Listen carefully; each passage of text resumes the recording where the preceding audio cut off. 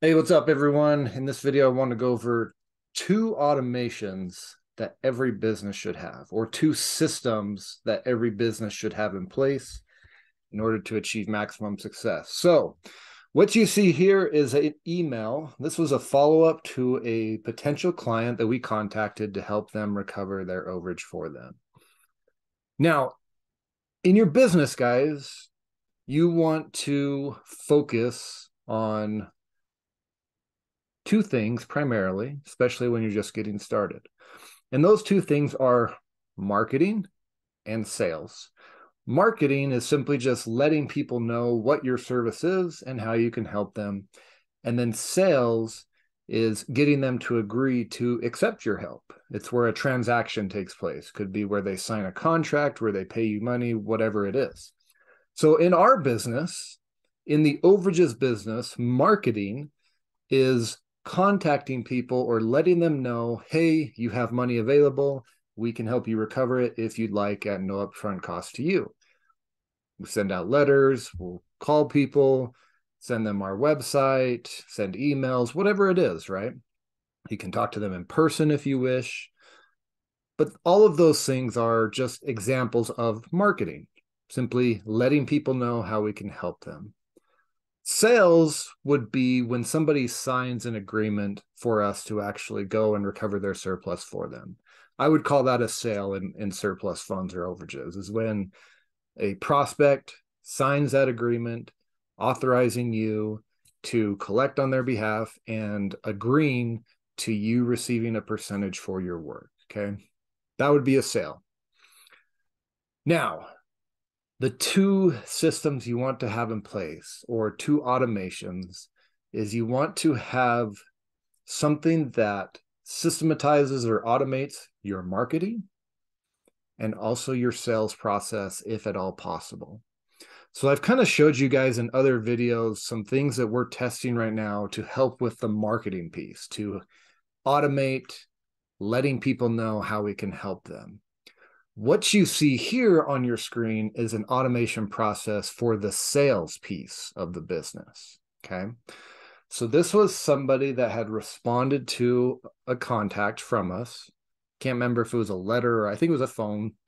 I think we contacted them via phone, if I remember correctly. No, I take that back. They received a letter, then they called me, and then we were able to send out the paperwork. So however you want to classify that. Their first contact with us was via letter, then they reached out via phone call. Okay. We sent them the paperwork, and what you see here is an automated email that we sent to them after we sent them the paperwork.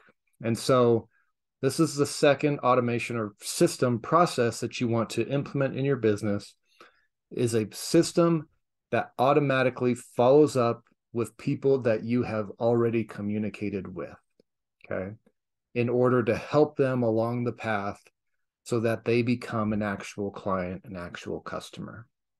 Okay. So in fact, actually, you can kind of see to the left here. So we actually sent out paperwork on January 24th. Okay. You can see here that this automated email went out on February 5th. Okay, right here. Now, here's what I want to show you is that I'm going to take you inside of my DocuSign account.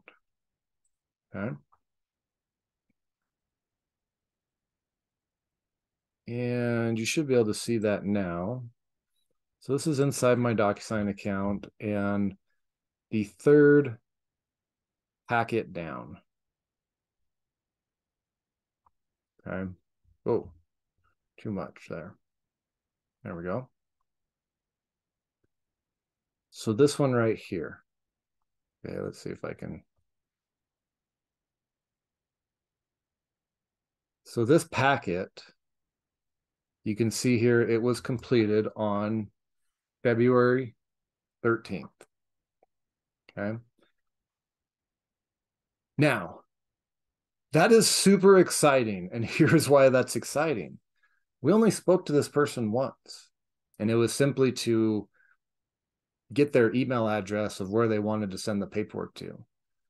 This is how I remember the conversation. She calls me. She says, "Hey, I received your letter about such and such property. I would be interested in learning more." I said, "Great. What's your email? We'll send you out the information." Got her email. We sent out the packet. Didn't hear back from her for a little bit. Put her in our automated follow-up sequence. Sent her some messages, some emails. She calls back. I think this was yesterday. And she said, "Hey, I have a couple questions about the paperwork." We answered. She signs on February 13th. This is a approximately $40,000 overage. And I believe they signed it like either 30% or 40%. I can't remember. It is an estate case. So this is actually, we're helping an heir of the former homeowners. So we usually charge a little more on those because they can become complicated. But I mean, at 30%, that's a $12,000 gross profit deal. Okay. So that is super exciting that, number one, we're testing these systems, right, to help automate the marketing piece so that we can save time and become more efficient. But also we're testing follow-up processes so that the people we do talk to will actually become clients. That's known as your conversion rate, where whoever you talk to, a percentage of those people will become customers. That percentage, whatever that percentage is known as your conversion rate. And that's a number that you want to focus on improving in your business, whatever you're doing. So super exciting, guys. I think I'm really close to picking a winner as far as what system, because we're testing a few of them, like I've mentioned in previous videos. And I think I'm really close to picking a winner, and I'll let you guys know as soon as that happens. So stay tuned for that. Hope this helps you. Talk to you later.